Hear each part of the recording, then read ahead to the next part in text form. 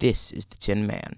It was the first attempt at a water exploration suit. The Tin Man was an aquatic suit made of tin. The boots were filled with lead to weigh it down, and the joints were designed to keep water out. However, this failed, but it did take us the first step. This is a spacesuit designed by NASA. It is designed more for use on space shuttles and on the space station than for use in outer space itself. It was cutting-edge technology back in its heyday. Now let's take a next step in our space exploration. This is the Lunar Orbit suit. It was made by NPP Zvezda. No flight models were produced. It is an extravehicular activity suit or an EVA suit, which, with an operating pressure of 5.8 pounds per square inch, it has a life support of 5 hours. This is the newest technology we have designed for spacesuits. It can have a tether, so it is attached to the space station or space shuttle, whichever it happens to be attached to at said time.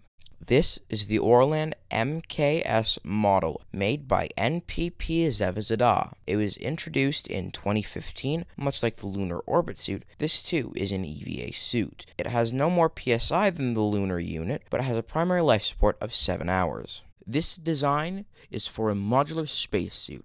It has both male and female design, with pouches, boots, jet forward/oxygen packs, and different helmets. This line would probably have complete customizability for whoever was using it.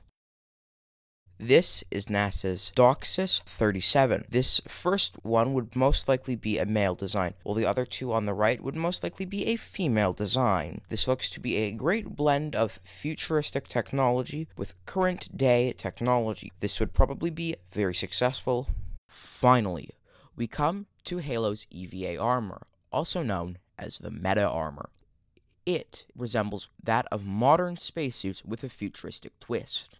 This unit has the ability to be equipped with a healing unit, invisibility unit, strength unit, and speed unit. This would allow the user to self-heal, turn invisible, have super strength, and go subsonic. This would require you having an internal oxygen pack, meaning it would work in outer space most likely.